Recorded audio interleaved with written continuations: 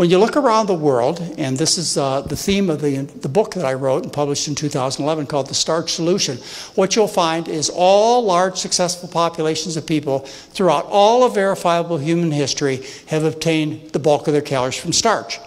As I told you, the Chinese before 1980, nobody was obese. Fewer than 1% of the population had type 2 diabetes. 90% of their diet came from rice. It's because they gave up the rice that they're fat and sick today. So you have the Asians living on rice, you have the Mayans and the Aztecs in Central America living on corn, you have the Incas in South America living on potatoes. Every time you turn on the news in the evening, you see stories about Egypt and Iraq and Iran and Afghanistan. That part of the world is known as the breadbasket of the world. These people for thousands of years lived on bread as people have in Western Europe. But all of a sudden, bread is evil. Starch makes you fat. How'd that happen? Now, I could go back over those pictures I showed you of the beef and the chicken and the fish and the butter and so on. Just remember the images that went through your mind.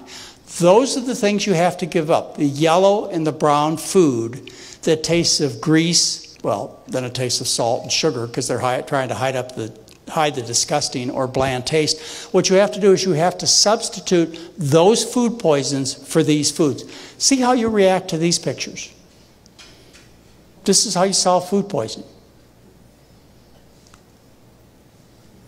We served these yesterday morning before the folks went home from their Whole Foods immersion program. They loved the pancakes.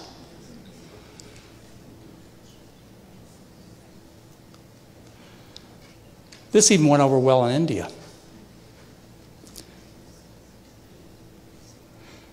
I tell people when they come to the program, either they come to the 10-day program or they come to the immersion program, the first night we serve pea soup, which is made of peas and potatoes and carrots and various kinds of vegetables. And I tell them, I ask them, do they like the pea soup? And they say, oh yeah, we love the pea soup. And I tell them, you can go home after the program and you can live on pea soup and water for breakfast, lunch, and dinner for the next 18 years. You'll be in phenomenal health. You don't have to make a big deal out of this. You can make up a dish like this and eat it for breakfast, lunch, and dinner 14 times a day, 7 days a week. Just live on these kinds of foods. They have everything you need in them. I'm sure you find this attractive. Oh, mashed potatoes. My mother, she would make this great mashed potatoes with peas and corn. She put a brown gravy over the top. I know the brown gravy wasn't made healthy then, but it is now. And it's still one of my favorite dishes. I could live on mashed potatoes and peas and corn and brown gravy 3 times a day. Sweet potato. You can live on sweet potatoes and water. You can live on potatoes and water.